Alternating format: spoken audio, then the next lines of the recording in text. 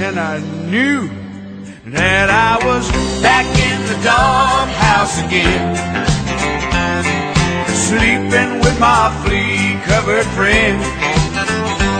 Oh, move it over, Rover, looks like I'm moving in, back in the doghouse again.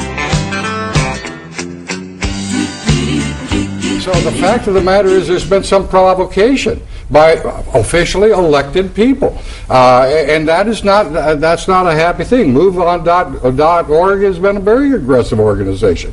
What we believe you should have is people show up, people assertively answer the very difficult questions, and for people to be well-mannered. Now, I'd like to go on something that Dr. Just you have to admit, the notion that people are being well-mannered is not happening. That may be with some people. I'm appalled by what I see, too, by some people.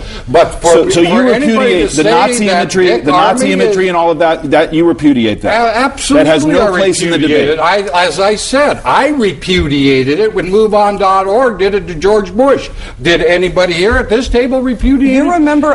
We've just heard that it was all right when MoveOn did it. That's not true. But it's not all right when anybody does it. The Tea Party Patriots is an organization that your organization is a member of a coalition with. It's called the Tea Party Patriots Healthcare Freedom Coalition Partner. That's what Freedom's work is. That's what Americans for Prosperity is. If you go to Tea Party Patriots right now, what they've got on their front page of their website, the top item, is a video showing the violence at the town hall in Ybor City in Tampa, Florida.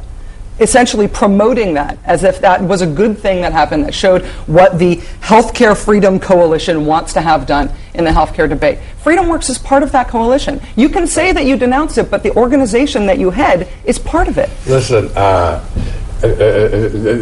one of the fascinating things, by the way, about the Tea Party movement, it is an enormously impressive grassroots uprising across the country, loosely affiliated people, and there's probably 100, 200 different websites by different people. Somebody in Oregon's got one, somebody in Illinois. We had a situation with somebody in Connecticut that we did not know and who did not know us put out something that was mischaracterized and then attributed to us by somebody who obviously didn't have enough diligence in their ability to do their research to get their facts straight. These things happen. People get blamed for what other people do. But the fact is that just causes further aggravation.